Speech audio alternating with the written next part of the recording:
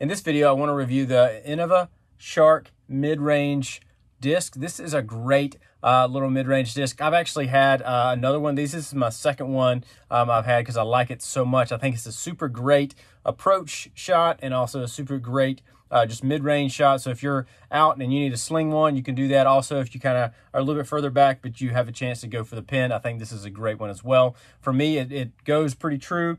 It has a 4402, again, so it flies pretty well and it stabilizes pretty strong, and I like that too, because again, if you're trying to get in there, if you're trying to throw through trees or any kind of thing like that, you want something that's going to be pretty stable and fly pretty straight. And so I think you can throw it forehand and backhand, and it's going to fly pretty well with both of those.